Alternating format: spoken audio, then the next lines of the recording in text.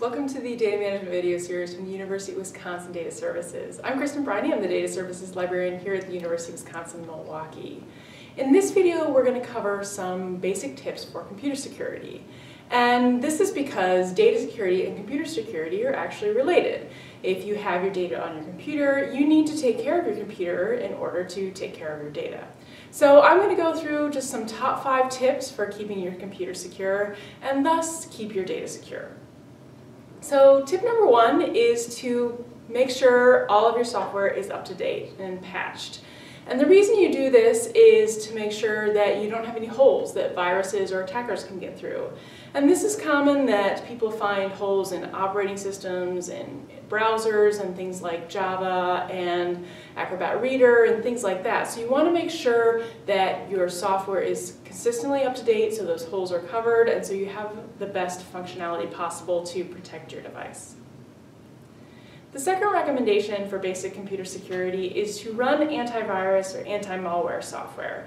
And this is actually going to go out onto your computer and look for viruses and make sure if it finds them that they're contained and they won't affect your computer. So this is really an important step to make sure your computer is well protected so it won't be buggy, so you won't get locked out of your important content and whatever the viruses on your computer are likely to do.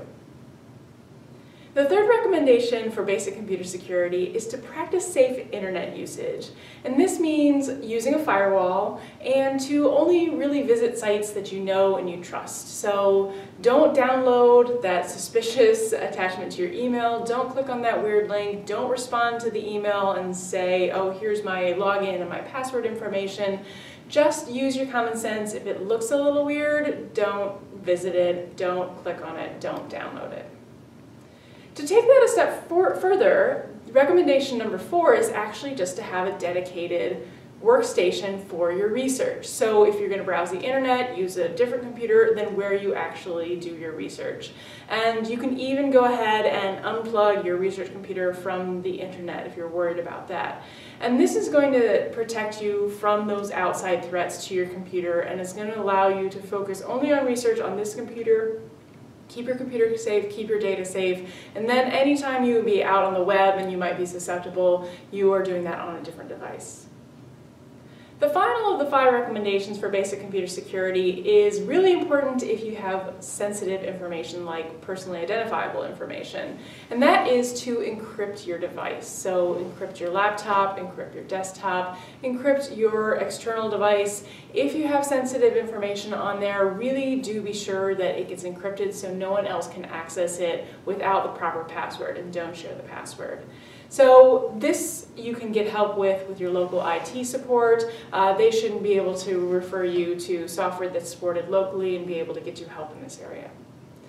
So those are the top 5 recommendations for basic computer security. Hopefully if you follow them, the first one is keep your software patched and up to date. The second one is use antivirus software. The third one is practice safe internet usage. The fourth one is use a dedicated workstation. And the fifth one, encrypt your device. If you follow all those 5, if you think more about your computer security, hopefully you'll see that you'll have better, safer data in the long run.